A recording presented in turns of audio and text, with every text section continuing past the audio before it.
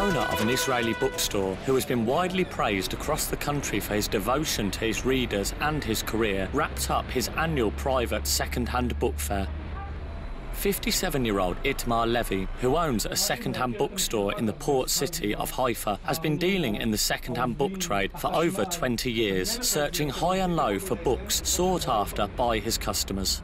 Levy said he undertook the career after his own experience searching for books. As a writer, he used to go to Britain looking for books he needed, so he knows how desperate people can be when they cannot find a book.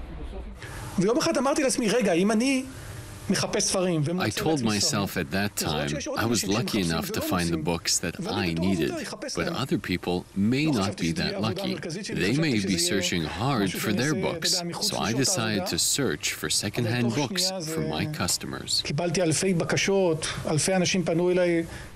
Levy's shop rapidly became famous after his weekly appearances as a guest on radio programs, taking phone calls from listeners and readers requesting his services to locate specific books. Most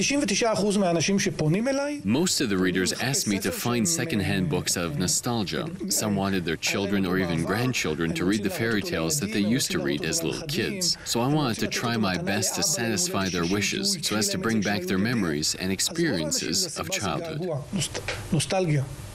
Levy also hosts his annual private book fair during the Passover holidays. I picked 4 books at a price half of the new ones. They are quite affordable, and there are many kinds of books as well. My children love reading books, and they are here with me to pick books.